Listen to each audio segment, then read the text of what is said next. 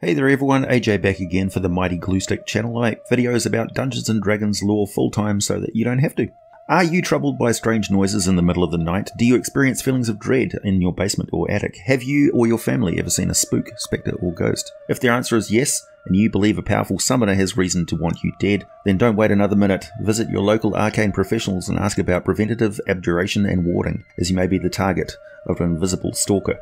The invisible stalker has appeared in every edition of the game apart from 4th edition, right from the very first Dungeons & Dragons set published in 1974, including the sky blue covered expert set for D&D basic system. I had the 1983 printing with the Larry Elmore art on the cover, one of my favourite bits of artwork from the game. As the name suggests, invisible stalkers are not visible. However, we actually know what they look like, because they do have the power to make themselves visible if they choose to do so. This is such a vanishingly rare occurrence that most people think it's just an outlandish rumour, but in the Endless Quest series, in a book titled Return to Brookmere, there is exactly that occurrence. That's what happened when an invisible stalker named Mazars... Wait a minute, I just realised that Mazars is backwards Shazam.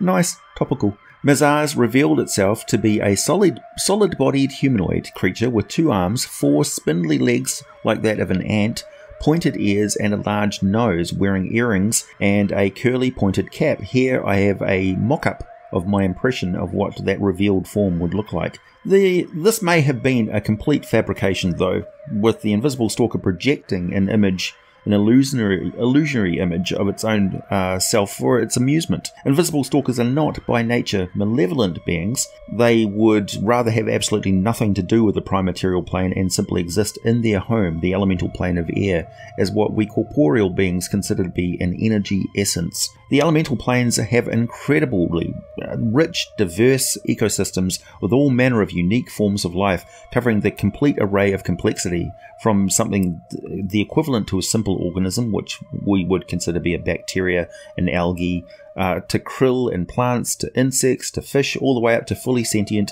cultured beings with their own societies, rich histories and internal conflicts. Politics and day-to-day concerns completely divorced from creatures from the material plane. In fact, their form of life dictates that their environment is totally different. Their physical manifestations of themselves is nothing like the energy form of themselves.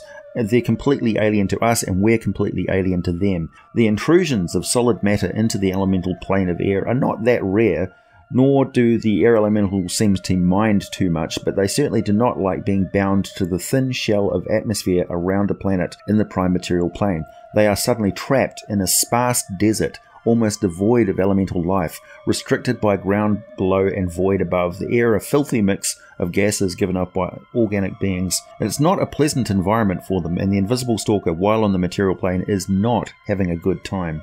They are summoned to the prime material plane by spellcasters who know the exact method of calling them and binding them to their service. The stalkers were never that hostile towards creatures of the prime material until they started to get summoned and bound so frequently, so that now they are quite hostile and have been known to attack prime material beings who visit their home plane, just because they so greatly resent the abuse they've suffered, completely unjustifiably, at the hands of arrogant and abusive prime material mages. They are composed entirely of air, solidified in microcurrents of tremendous power. Unlike the swirling, whirlwind forms of other elemental beings, the stalkers are extremely hard to detect, as their energy is tightly contained, silent and seemingly still, even when right next to them. They can be barely felt as a mild disturbance to within a fraction of an inch of themselves. This of course makes them the perfect stealth assassins and thieves, which is exactly what they are summoned to the prime material plane for. They can be compelled to seek out and kill a being, or to retrieve an object. They cannot be compelled to reveal any information or reveal themselves. Also, they may be okay with being summoned to kill a close-by target or steal an object with few obstacles in the way, but if they have to travel a long distance to do it, or they face significant delays and difficulties, they may become extremely resentful and seek a way to subvert or circumvent the intent of those commands, while still compelled to obey the exact wording of them. This is the classic case of the nefarious genie granting a wish that turns out to be a bit of a nightmare. As a rule, There are warnings within the pages of arcane rituals about this sort of thing, and most spellcasters with a lick of sense will be careful not to summon invisible stalkers unless it is specifically for assassination or abduction, and only if the task can be performed quickly by the entity. Traditionally, they only speak Auran, the language of air elemental creatures. They do understand Common and can learn to speak it. They do as they are commanded by the individual who summoned them. If the individual command involves retrieving information, they will do that, including acting as a spy or an observer. Otherwise, they will not just give away information. It must always be part of their orders. If commanded to do something that is not related to hunting down a target, slaying a specific creature, or recovering an object, the magic that created the invisible stalker ends, and the elemental is released in a puff of wind to go back to the elemental plane of existence.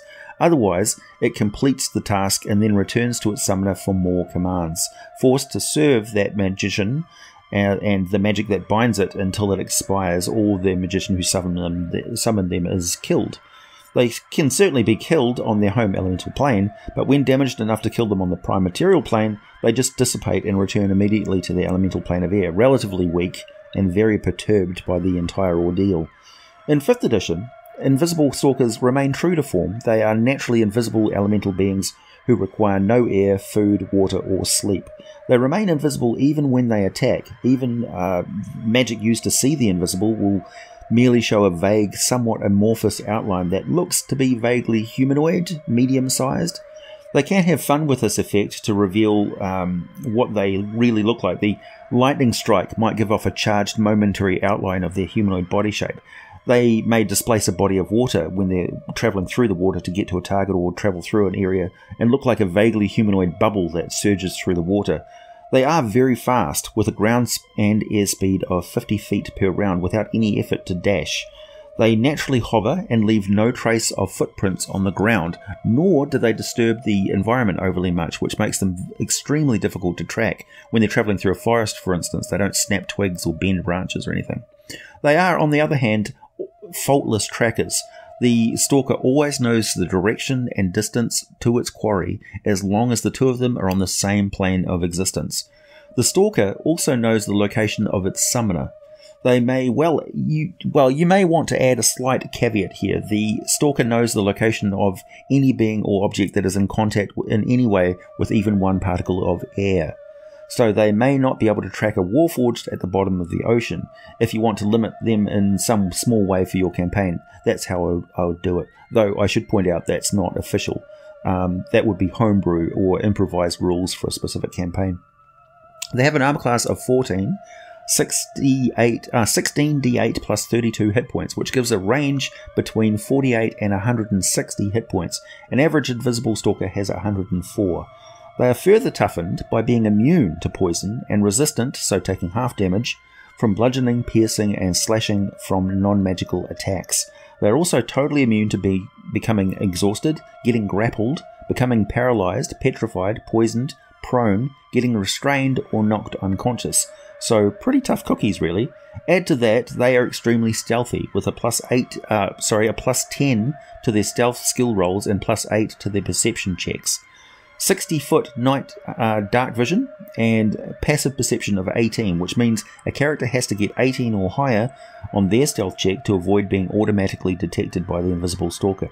They attack by making slamming impacts and terrible wrenching twists with their tightly compressed air form. With a plus 6 to hit, they can make 2 slam attacks each round, doing 2d6 plus 3 bludgeoning damage, which is usually sufficient to kill an ordinary non-heroic non-player character such as the human mayor of a town, some rival mage, and so forth. If the stalker faces significant and threatening resistance, they are intelligent and more than wise enough to back off and find better methods of achieving their compulsory mission. They have a strength of 16, a dexterity of 19, and a constitution of 14. They're not actually incorporeal, or it's not specifically stated that they are, so they can certainly pick up objects, move things, slam doors, break down doors, trip people over, throw them off a cliff, drop heavy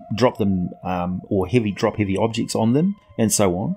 They have an average intelligence of 10, a high wisdom score of 15, representing their superior senses, and a charisma of 11, With a challenge rating of 6, they are designed to be encountered alone against a group of characters. If a cabal of mages acting together are using multiple invisible stalkers, the encounter with them can quickly become very deadly, so I advise you set certain conditions into the encounter, such as the stalkers all leaving as soon as one of the party members is reduced to 0 hit points, as they were only specifically instructed to, and I quote, kill those 4 adventurers.